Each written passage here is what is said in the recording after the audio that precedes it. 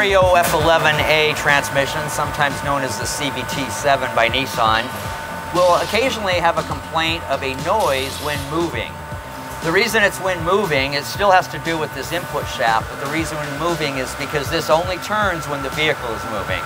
When this shaft rotates, it's driving the primary pulley right here. The problem with this is there's a lot of side loading in here because of these gears trying to separate. This shaft is being driven by the torque converter,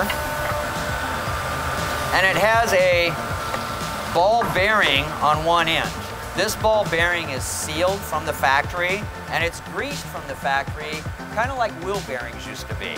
This doesn't get any ATF, and so this bearing over time eventually starves for lubrication and wipes out. In Europe, a company called Automatic Choice has come up with a fix for this, and it works quite well. They're grinding a notch down in here.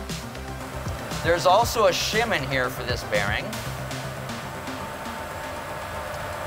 Don't leave that out, that sets the end play on the shaft. Now Nissan is aware of this problem, so they finally made a change, and their change is they've switched that from a ball bearing to a roller bearing.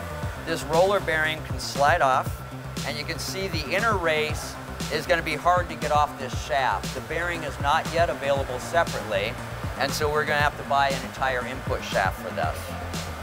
The bearings are a little bit different thickness, and so the shims that I just discussed are different between the ball bearing and the roller bearing. Make sure you get the right one.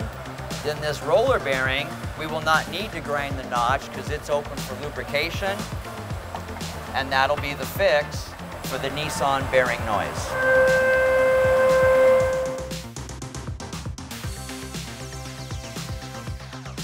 ATSG is your technical resource for powertrain related problems. Check us out at atsg.com.